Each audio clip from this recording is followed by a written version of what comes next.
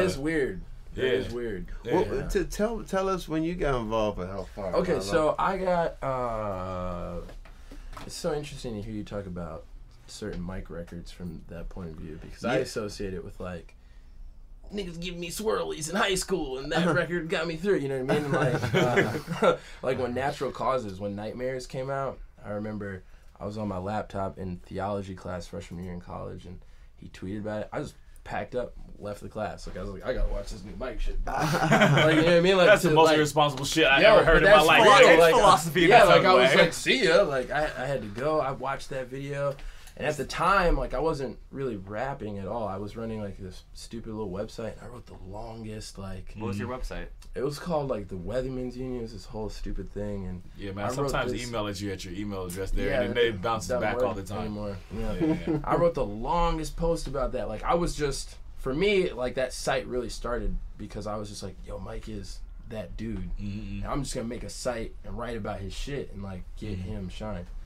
So it's so interesting to hear you guys talk about certain records from that point of view. But I don't know. I got started rapping and did a couple tapes, and I'd known Mike from interviews with him and talking to him and stuff, and he brought me on the road 2 summers ago. We did like a 1-week tour run and talked a lot about rap and a lot about like the kind of aspirations I had.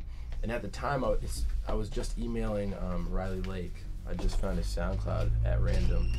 And yeah, like so things that happened at Day was sort of in its infant stage then.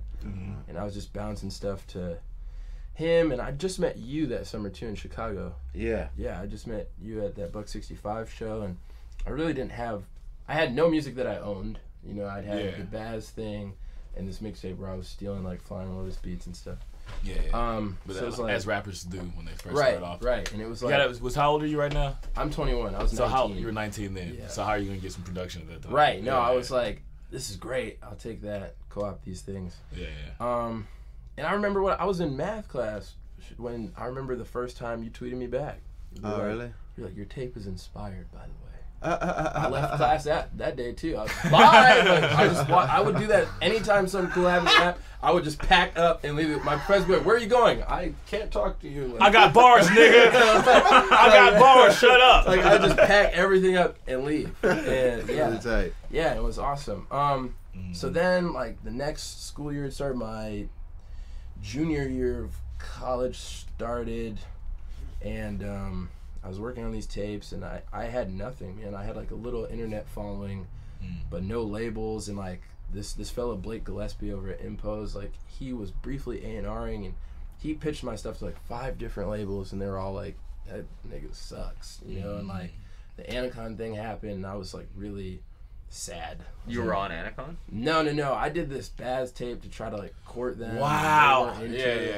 Yeah, and it was just like so many labels were like, you're not good. Yeah, like, Anacon doesn't. Well, Anacon hasn't signed a rapper in like. Yeah. No, they signed young rappers. fathers, man. They signed like the rappers same time. Well, that's not why they didn't sign him. Tell them why there was a problem. Continue. Oh, okay. Well, the thing with Anacon was like, being totally honest, the thing with Anacon, I made that tape as like a resume. Like I was just like, these are beats that are on your label. I'll make this tape.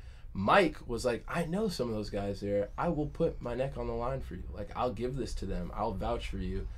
And so it was really more. It was never supposed to become a tape. It was just supposed to be like, I'm a big fan. Here's my stuff. And they never responded for like a month and a half. Nothing ever came from it. Like I was like, Mike, what's going on? He was like, I'm not hearing anything, da-da-da-da. So then I just put it out on the net and was like, fuck it, who cares? And I had like the needle drop in my corner. And so that created enough buzz to the point where I got like the yo, take this off your Bandcamp email from Sean. Wow. And I remember did they act like they didn't knew it existed before? No. He was like, yeah, I heard the tape. Like when Mike gave it. No, and like he's like, no offense, man, it's just nothing special. That's what he said. And I was like sitting in my dorm room, and I was like, curses! Like, you know what I mean? Like, I was like, oh! Did you just pack up and go to class? No. I just went to class. Like the inverse, like bad news happens. I'm like, get my ass back in class. No, give me a Dorita book now. I was like really bummed, and Mike was so cool. Like he was just like, yo, dude, like that happens. You know what I mean? Like keep your head in the game, keep rapping. And then You can do it, Rock. Did he give you a which mic is this? Mike Eagle. Mike Eagle. Oh, it's Mike Eagle. Yeah. Sorry. And so I was working on this new tape, and my grandmother was visiting me on campus, and I asked her for a $1,000 loan to make physicals of my double EP because there was like no label involved, there was nothing going on, and she was like, I don't know, maybe da da da. And I was hanging out with my grandmother when I got your email, which was Were we on tour at the time? Reagan's email. Yeah, Reagan's email. My bad. My name is Driver. I got the bus driver email, and it was like the bus driver writes emails in this terse, concise style that was just like, if you need help, hellfyre will help you. Like that was the whole. Like it was one line. Like it was like, there is help if you need. And I got it. I was like, look at this grandma. And then she gave me the money, and then everything kind of. That came out beginning of this year, right? Was that? And Yeah, so actually, that's so interesting to hear you say that. It did come out. Yeah, this January year. 1st, right? Yeah, so it's a part of our like, year-end shit that we're doing right it's now. It's going to be on the crazy Passion of the West because year-end it feels list. like a long time ago. But yeah, like just a year ago was And the first Hellfyre. time I'd been out here.